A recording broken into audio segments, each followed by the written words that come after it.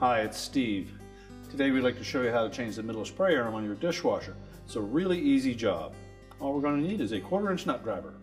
Let me show you how we do it. Now to do this repair, it is easier if we take that upper rack completely out of the dishwasher.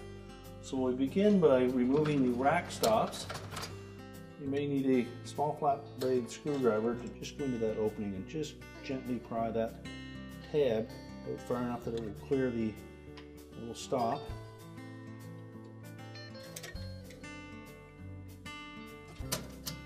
And then pull the rack stop off the end. Do the same for both sides.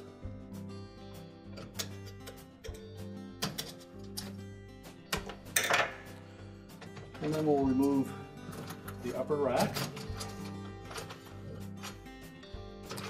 Slide the rails back into the dishwasher and close that up. And then we can put that on a suitable work surface and remove the middle spray arm. Now once we have the rack out of the dishwasher, we're just going to lay it upside down on a work surface and we'll remove this 1/4" screw. This has the washer attached to that screw, so we'll need to retain that. Just remove the old spray arm and discard it. And just inspect that bearing to make sure that it's not damaged. And if it is, you'll need to replace that component as well. Simply sit the new spray arm onto that bearing and then reinstall the screw.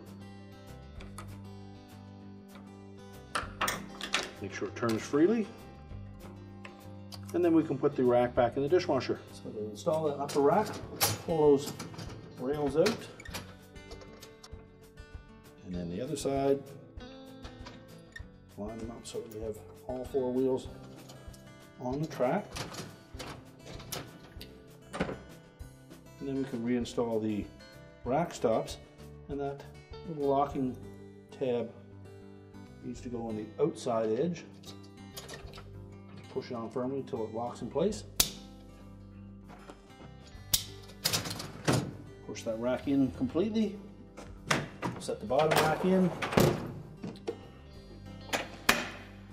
And our repair is complete.